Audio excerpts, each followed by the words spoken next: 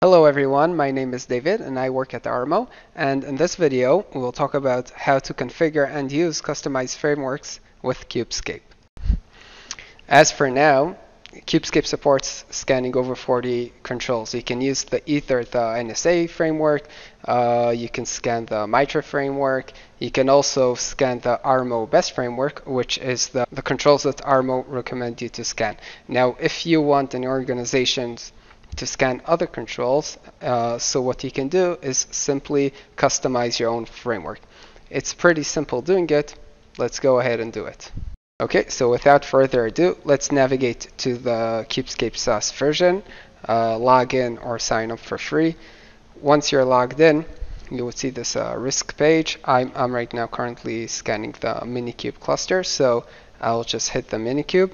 And here you can see there the names of the frameworks. Now, if I click the framework, I can decide on customizing my own framework. Let's click on the customize own framework. Here, we need to provide our framework name.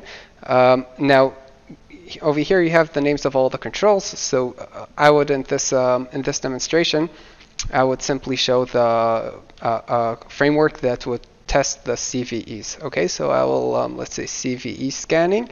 Okay, and so this is my framework name, and over here in the search bar I'll just search the CVE controls. You can see there are two controls who are CVE testing, and I simply click the box.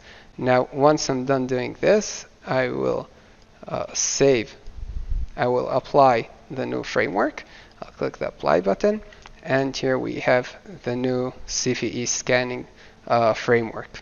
As you can see here, all the four frameworks they have configured right now. The three first ones, the NSA, the Armo Best, and Mitra, they are default frameworks that Kubescape provides without the need of creating your own framework. The CVE scanning is the customized framework we just created.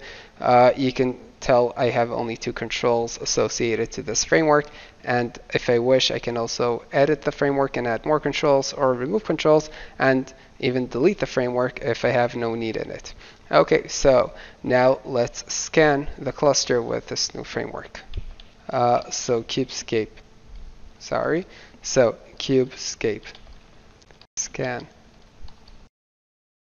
and the name of the framework, and that's it.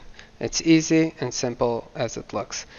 As you can tell, there are only two controls in this on the results of this framework. Let's navigate back to the backend, and here you can see the latest framework, the customized framework we just scanned.